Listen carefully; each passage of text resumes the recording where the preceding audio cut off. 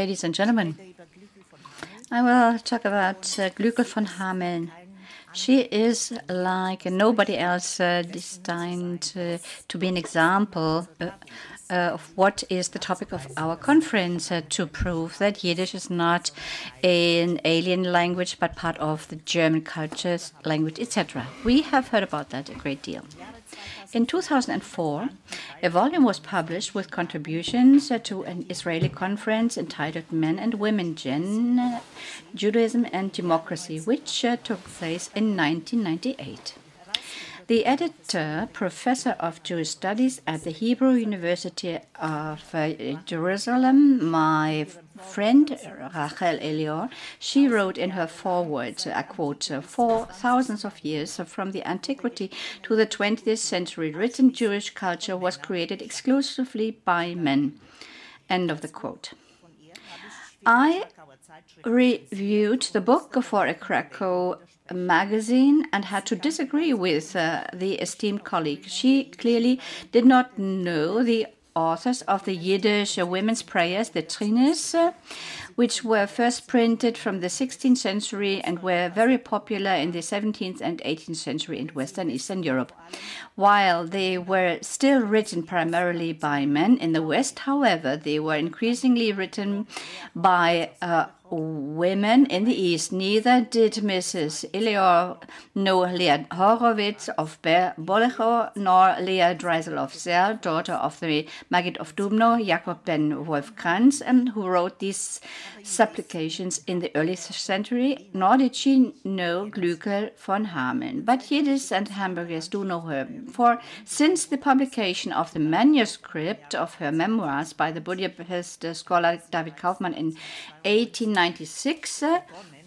he had been editing them since 1892. It was a hard work for them. She has been known in the German-speaking world. Glücksel is the first German Jewish autobiographer whose memoirs give us an authentic information about the not easy everyday life, the level of education and the idiom of the Jews in Germany, as well as about the historical circumstances that shaped the Jewish life. The historical background, her private reminiscences and uplifting stories.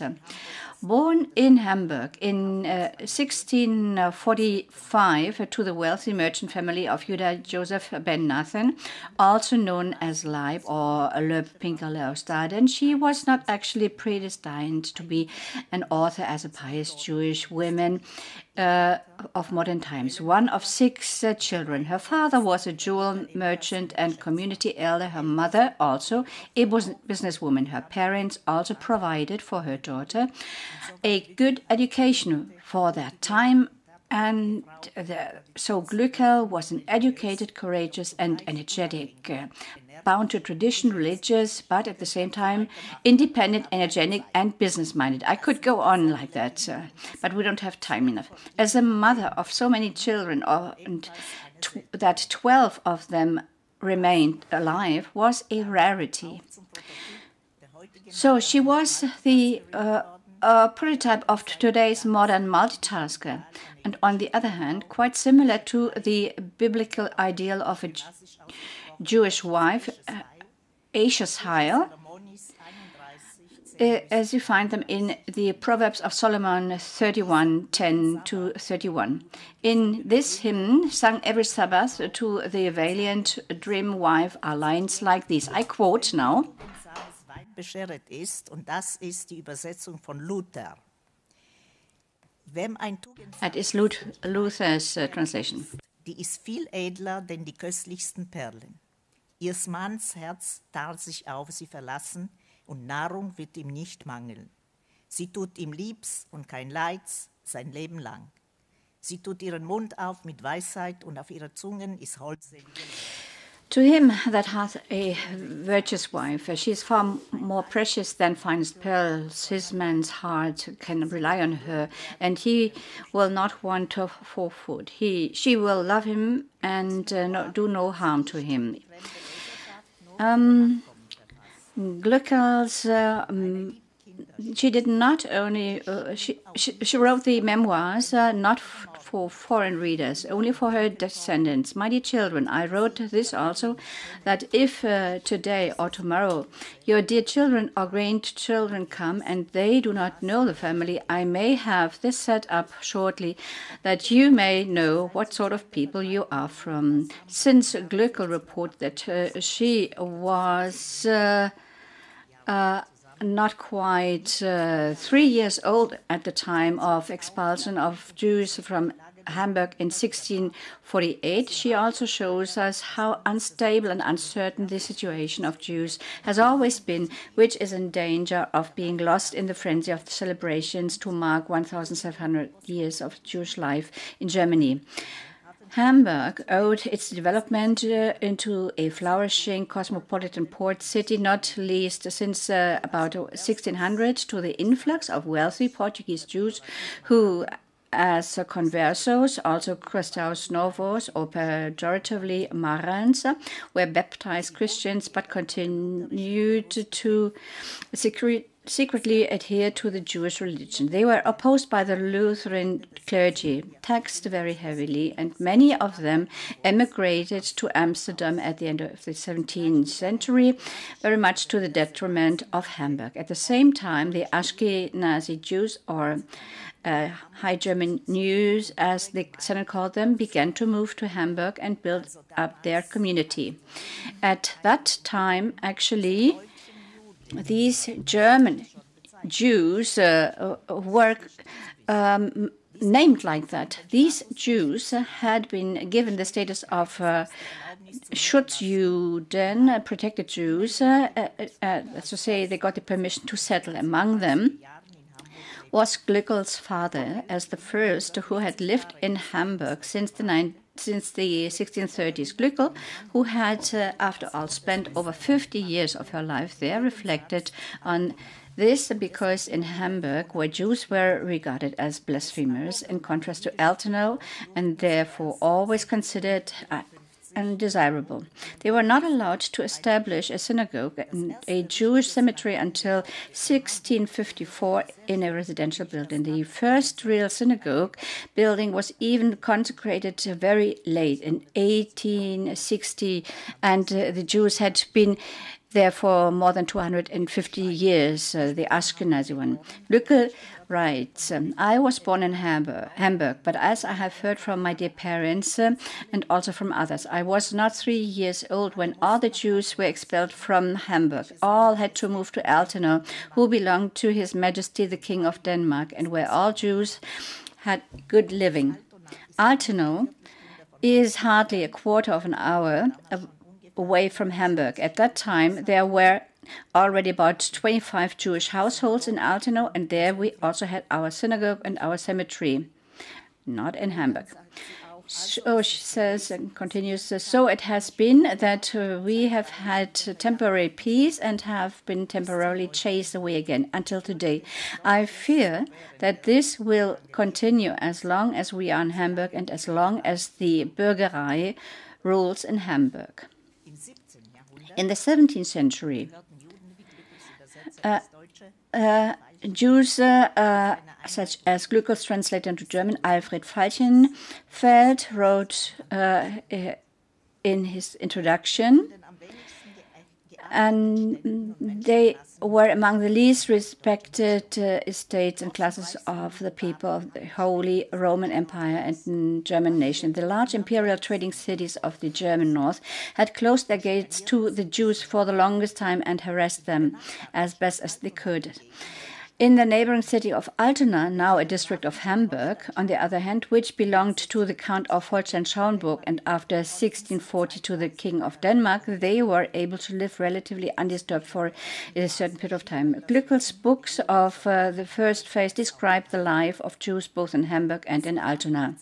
It was the time of the 30 Years' War, 1618 to 1648, which started as a religious war but ended up as a territorial war and took place mainly on the territory of the empire.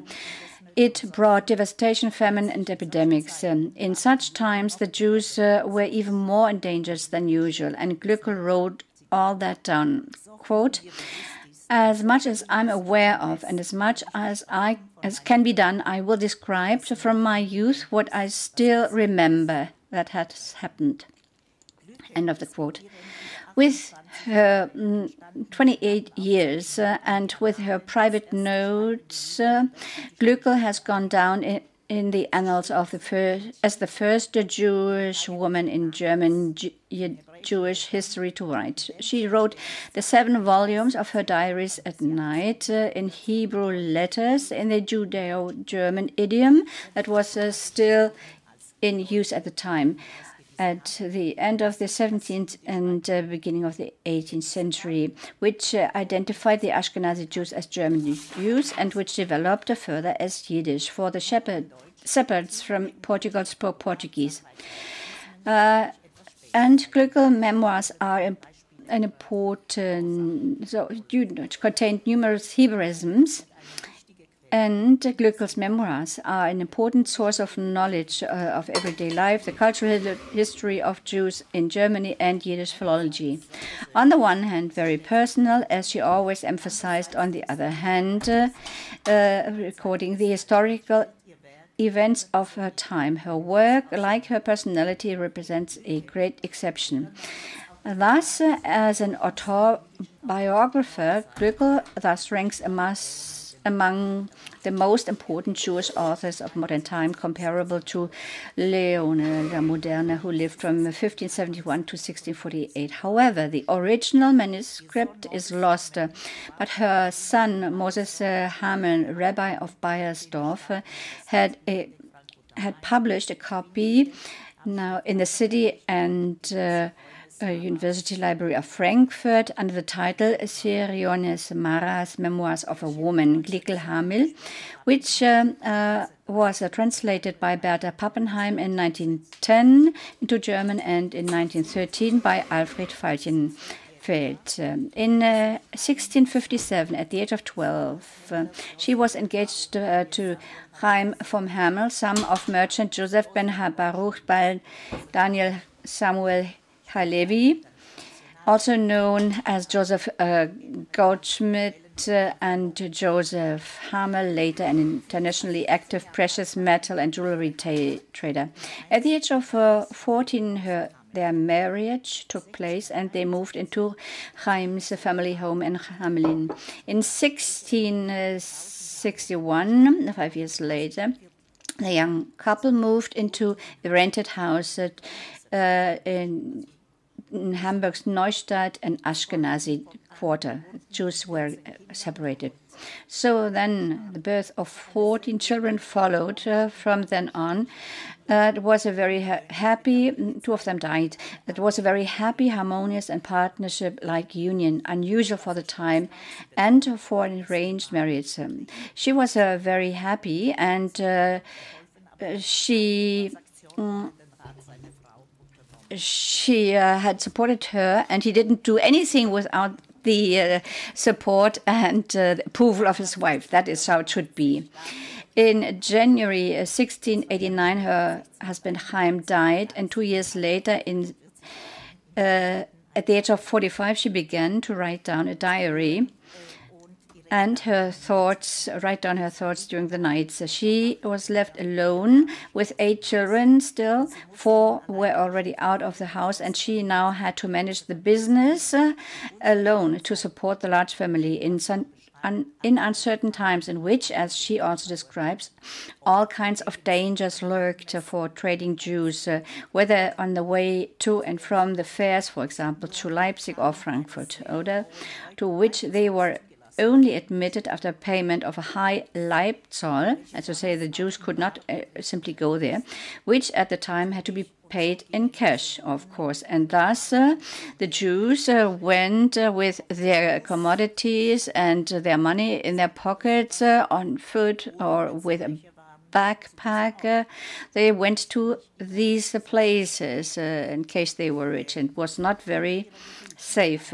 One of their assistants was a young man from Poland who spoke Polish very well, which was probably important for international contacts, especially with non-Jews, because otherwise Jewish German would have been sufficient.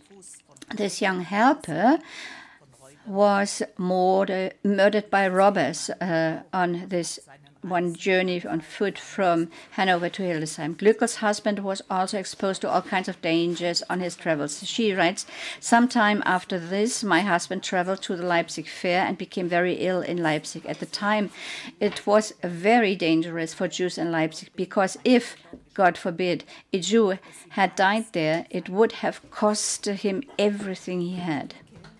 Glückel then traveled as a woman alone as well, taking great risks. But despite these hardships, her business went surprisingly well. Glückel also reports, for example, on the plague epidemic in Hamburg in 1664, from which she fled with her young daughter to her parents-in-law in Hameln. So epidemics, robbers, etc., she survived all that. Of great importance to this day are Glückel's descriptions of inner Jewish history. For example, the riots over the alleged Messiah Sabbatai Tzvi, 1626 to 1676, described in detail in Book 3, against the general historical background of Europe on the threshold of a new age. In 1666, she witnessed the Sabbatianism hysteria that gripped especially Sephardic Jews in many countries. But not a few of the Ashkenazim also sold their possessions and did penance before setting sail from Hamburg for the Holy Land. Glückel's father-in-law, too, sold his house in Hameln, sent some traveling boxes to his son in Hamburg, and moved to Hildesheim to wait for the right time to move there. But in the same year, a Jew from Smyrna, Sabbatai Tzvi, converted to Islam, thus ending the hope for redemption of Israel and the rebuilding of the Jerusalem temple. This is the only time Glückel reports contacts with the Sephards, through whose network news of the Messiah spread. Tzvi is said to have had a vision that he was a prophet when he heard of the massacres of the Jews in the Ukraine under the Cossack heretic Bogdan Khmelnytsky in 1648. These pogroms cost the lives of 100,000 Jews and were considered the worst before Hitler. At that time, many Ukrainian Jews fled to the West, including Hamburg, bringing their Yiddish dialect with them. Fleeing back and forth was a constant feature among the Jews in Europe. The dashed hopes plunged these sorely tried Jews into a deep crisis. It led, among other things, to the emergence of a new optimistic movement in Eastern Europe, Hasidism, whose founding writings were written in Yiddish. In addition to the historical events, the family events took up a great deal of space. Glückel, blessed with a large family, had a lot to tell. For example, around 1674, Glückel and her husband brought her 13-year-old eldest daughter, Zipporah, to Kleve for her wedding.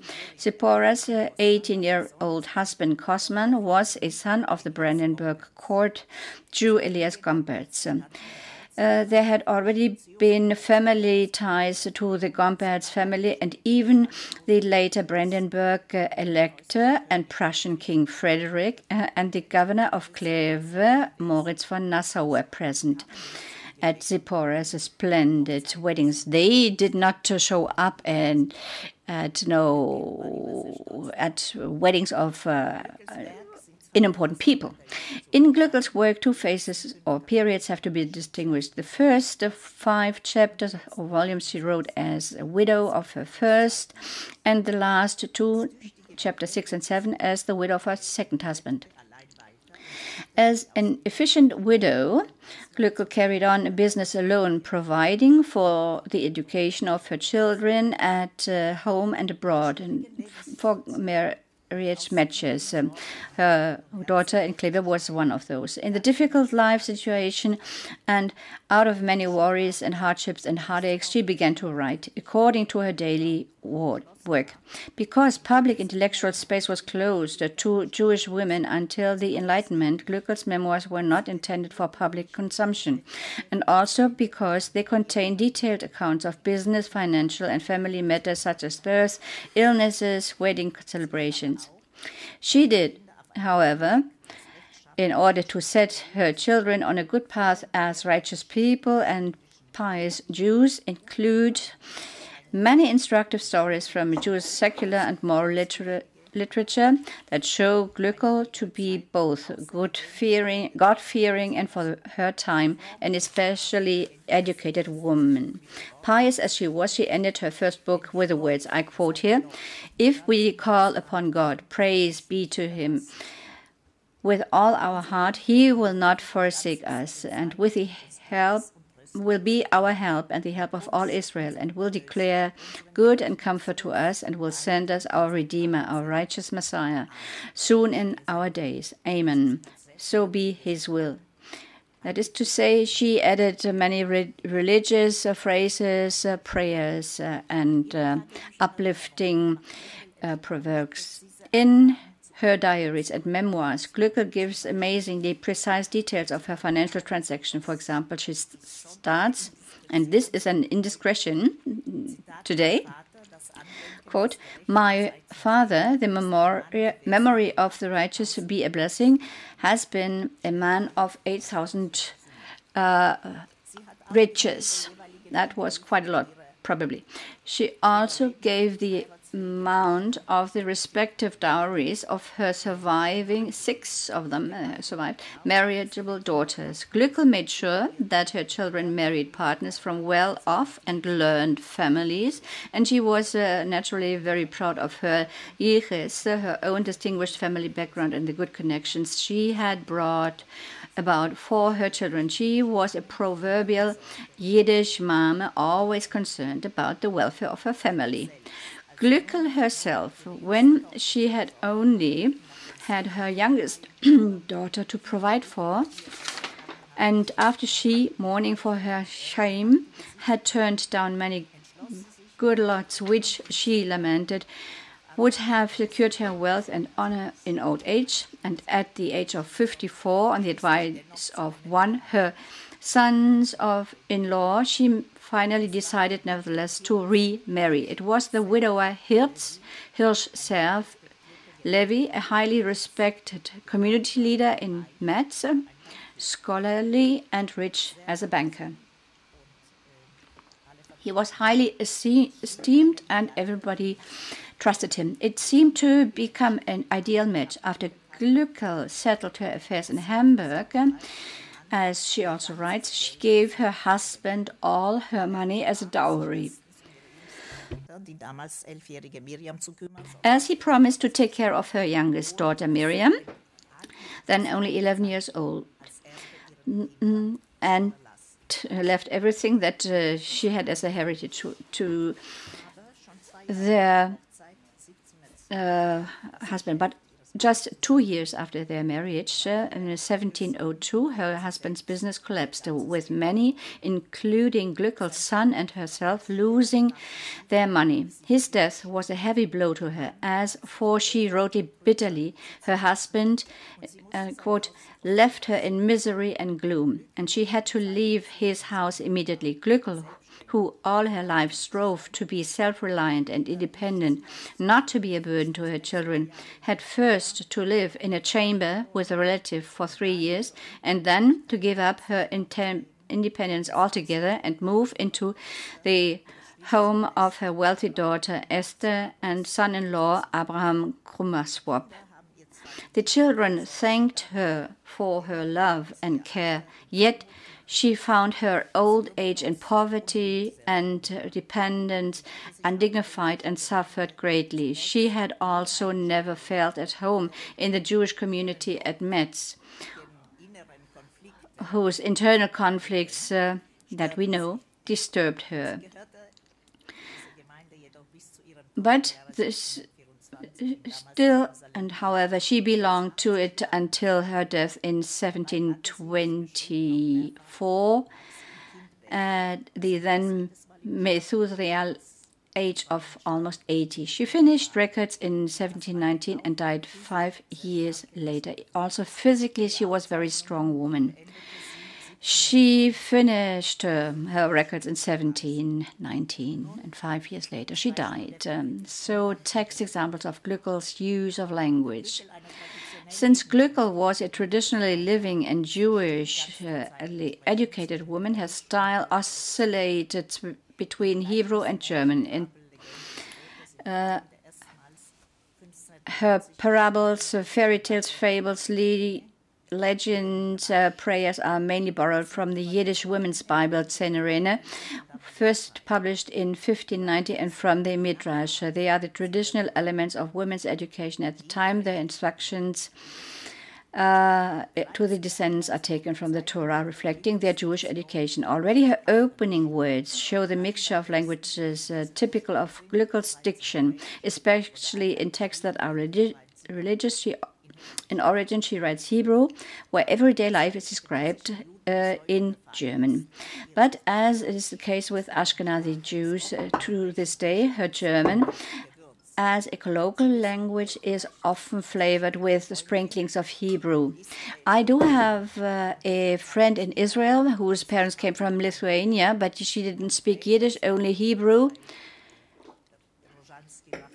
That was the parents of Rachel Rodjanska of yesterday. Her parents kept her away from Yiddish, but every second word was Oigeva. So, oh my God, in Yiddish. So, but she belonged to the elder generation. I don't know whether it is still true for the young generation. She wrote in Yiddish.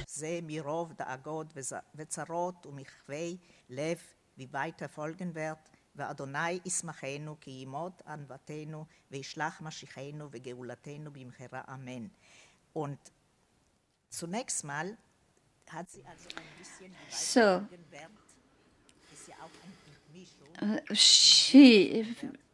she wrote a kind of mixture, like in Eastern Yiddish. So in the better Pappenheim's translation, it reads like this. In the year 1691, I begin to write this out of many sorrows and distresses and heartaches, as shall further follow. But God please us as long time as he afflicted us, and send our Messiah and Redeemer salvation soon. Amen. Glückel described the circumstances under which she began to write as follows. My dear children, I have begun this, Saduta Adenai, to write that after the death of my father, und von schwere der Agot, Sheheinu, Ketzon, Beloroe, und mir unseren getreuen Hirten haben verloren. Also ich schlaflos zugebracht und ich besorgt, dass ich Hasve Chalila in Malikule Gedanken sollt kommen. Also ich oft bei Leila aufgestanden und die schlaflosen Schaot damit zugebracht. Meine lieben Kinder, ich bin nicht äußern euch ein Sefer Musa zu machen und schreiben. Ich bin nicht kapabel dazu, denn dem sehnen unsere Hachamenu Zichronam Levacha, die Kama ve Kama Sfarim von gemacht haben, und wir haben Toratenu Hakdosha, da wir alles aussehen und begreifen können, wo uns nützlich ist, von Olam Hazeh Chayei Olam Haba. Und in unserer lieben Torah können wir sich festhalten. Lemashal ist ein Schiff mit Leuten im Yam gefahren, hat einer auf die Borden von Schiff gegangen und sich sehr im Yam hineingebuckt. Ist in Yam hineingefallen, Yam ist Meer, und wäre versoffen. Der Schiffer hat das gesehen und kam strikt zugeworfen. Feilchenfeld, the translator, who at his discretion has omitted many passages, especially of a religious nature, is a poor help here. Hence, Bertha Pappenheim, once again, who reproduces Glückel's diction, this one has no punctuation, for example, somehow more faithfully. My dear children, I have begun to write this with God's help after the death of your pious father. And it has been good for me when melancholical thoughts have come to me from heavy sorrows, when we were like a flock without a shepherd and we lost our faithful shepherd. Certainly you understood a lot before in the Yiddish version. I have spent many a sleepless night and I worried lest, God forbid, I should get into melancholy thoughts. That is why I often got up at night and spent the sleepless hours with it. My dear children, I do not set out to make and write a moral book for you. I'm not capable of doing that. That is what our wise people are for. We have who have written many books about it. We have our holy Torah so that we can see and understand everything from it that is useful to us and that brings us from this world to the life of the thereafter. And to our dear Torah we can cling. For example, there was a ship with people sailing on the sea. One of them went on board the ship and stooped so much into the sea that he fell into the water. The skipper saw this and threw him several ropes. The moral of this story is, even when we sin, God the Almighty saves us from drowning. That was Glückel's method of education, one that worked. Her language, the Jewish German, is relatively easy to understand. Even, and these are my concluding ground, even the anti-Semite Martin Walser noticed that it belongs to the German language family when he met the modern classic of Yiddish literature, Mendele Moicher Schworim. And his true name was Sholem Yankev Abramovich, who lived from 1835 to 1917. He even dedicated a booklet to him, Schmeckendige Blumen, Fragrant Flowers, and a lifelong despiser of Jews. He suddenly discovered at the age of 90 that, quote, we killed our own people, end of the quotation. For these, what he, as a Germanist, had until then repressed or refused to know, spoke a sociolect or a dialect, if you like, that had evolved. And for a Germanist, this is a very late finding. And that is the irony of fate or history, which might help, thanks today's jurists, to correct their misconception after all. Thank you.